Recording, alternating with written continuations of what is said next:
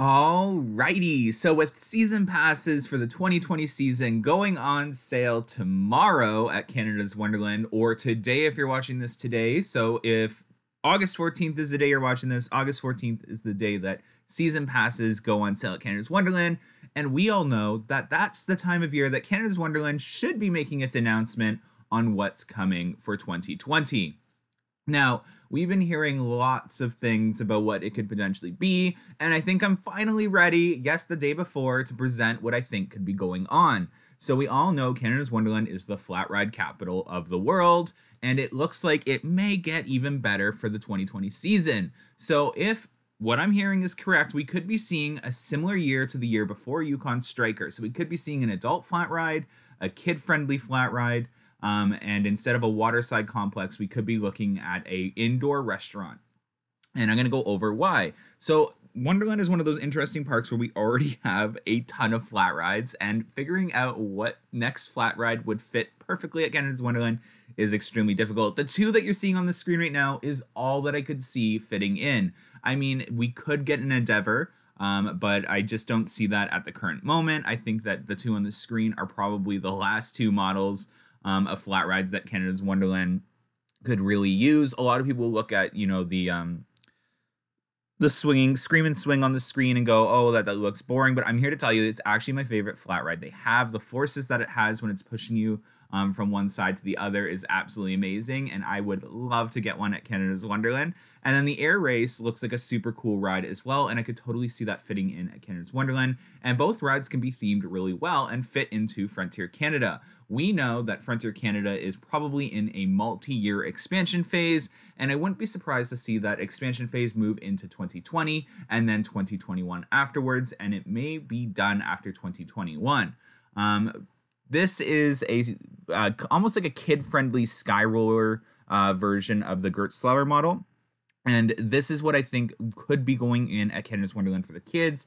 Wonderland is one of those parks that whenever they add a adult flat ride, they typically add like a kids flat ride as well. We saw that with flying canoes. We saw that with flying eagles. So definitely interesting to see what kind of kid flat ride they add. But I could totally see them adding something like this at the park. Now, what gets interesting is what is going to happen outside of the two flat rides. We know that Canada's Wonderland is an expansion phase, and we have a hotel opening in most likely 2020 late or early 2021. So we're going to need attractions to boost that. So one of the things that Wonderland does really lack, unfortunately, is food quality and indoor sitting down food facilities. And like our sister parks, I honestly think we could be looking at something like Harmony Hall. And I think that's exactly what we'll get is a massive indoor eating place. It's basically like a giant cafeteria with multiple foods from different areas. It's very similar to Backlot Cafe, but much, much, much larger. I think it's about 25,000 square feet. I could be wrong. But it's super large. It's there's like performances in there in the summer, so you can eat and watch a show. And it's air conditioned, and that is what Canada's Wonderland lacks. And that is something I could totally see Canada's Wonderland adding for the 2020 season. So again, I am looking at two flat rides, one for kids, one for adults, and kind of like a Harmony Hall indoor eating place or a renovation of Backlot Cafe. That would be my guess for 2020. Definitely want to hear from you guys down below. What do you think could be coming in the 2020 season for Canada's Wonderland? And what were you kind of hoping or expecting for? If you were hoping for a coaster, it's not going to happen. Not back-to-back coaster years. I definitely think 2021 is going to be Canada's Wonderland's year again.